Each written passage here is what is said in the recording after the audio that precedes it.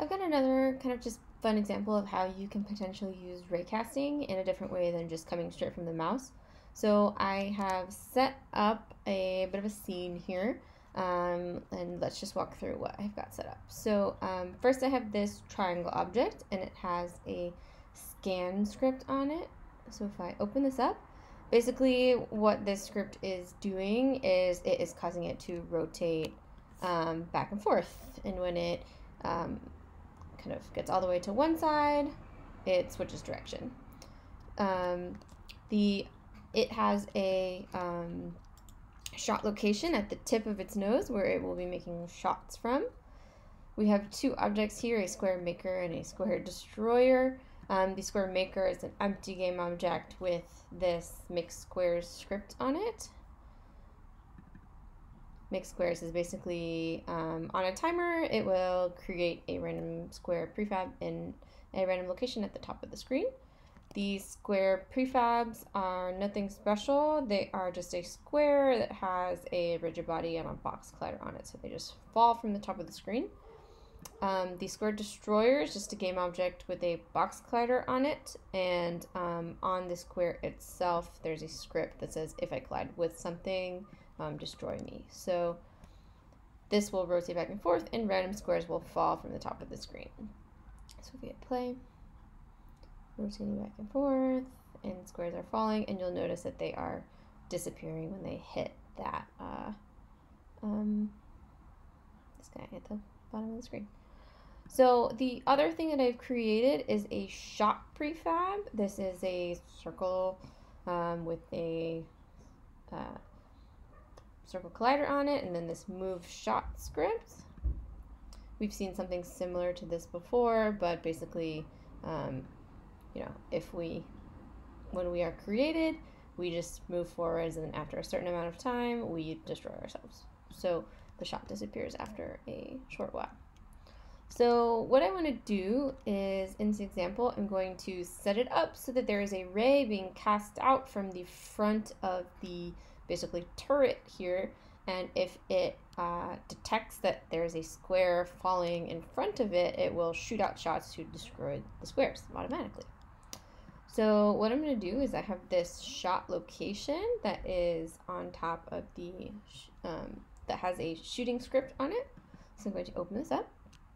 Now, one of the first things we note, this is going to be shooting out shots, so we want to tell it about the shots. Object shot prefab. So let's fill in this variable here with our shot. And now one of the first things is, like, before we start trying to do all the ray casting and everything, we want to make sure that we are just drawing a ray in the right location.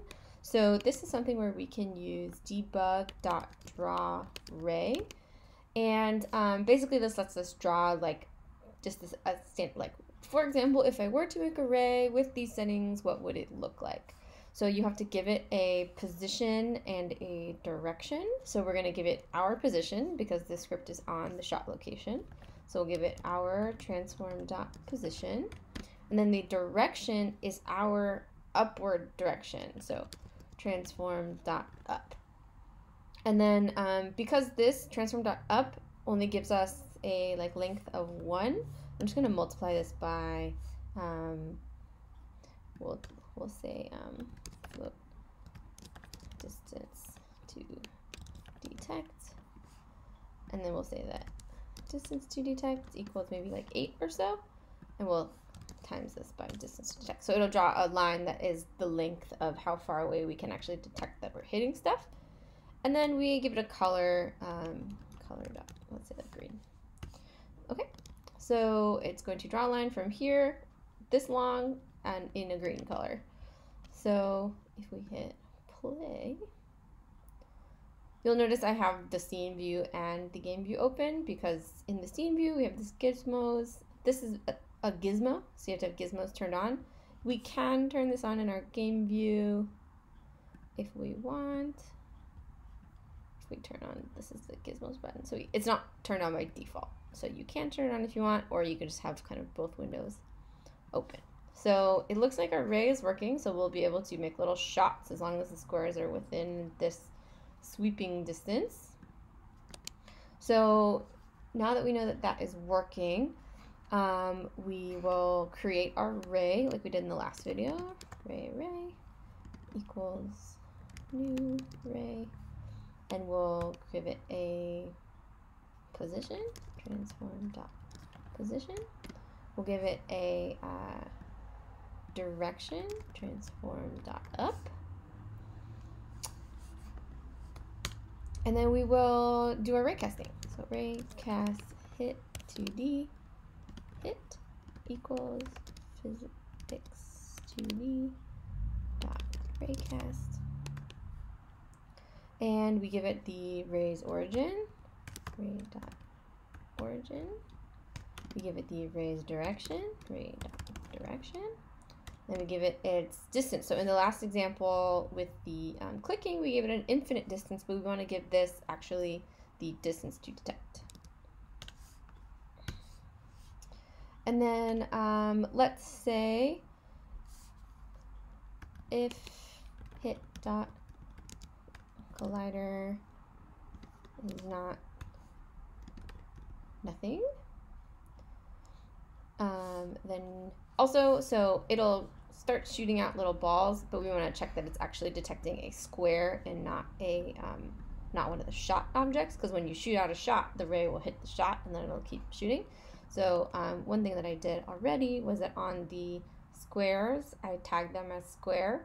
So we want to say, are we hitting something and is it a square? So we will say, if we're hitting something and the hit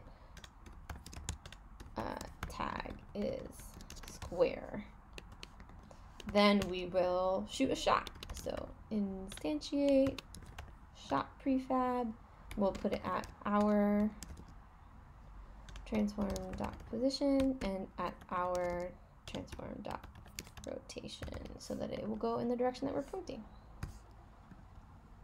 So we have a little debug ray, we're creating the ray, shooting it out, and then if we hit something, if we hit a square, we will shoot. So we hit save, hit play.